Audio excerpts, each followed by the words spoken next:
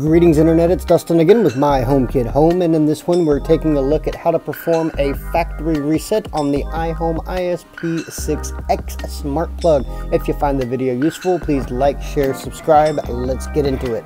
The factory reset will reset the device itself, but we also want to remove all of its stored information from iCloud and HomeKit in general. So what we'll do is we'll find the device in the Home app. Here, have it labeled as the foot massager, and we'll long press on that.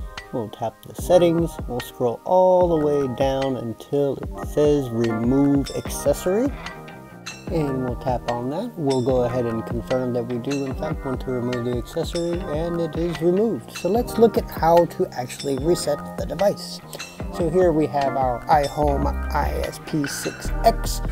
So what we'll want to do is, once it's plugged into power, so we want to make sure that it's plugged into power, we'll take the device and the physical button on the left hand side. We want to press that for about 12 seconds until we have our flashing green LED, which indicates that the device is ready to pair.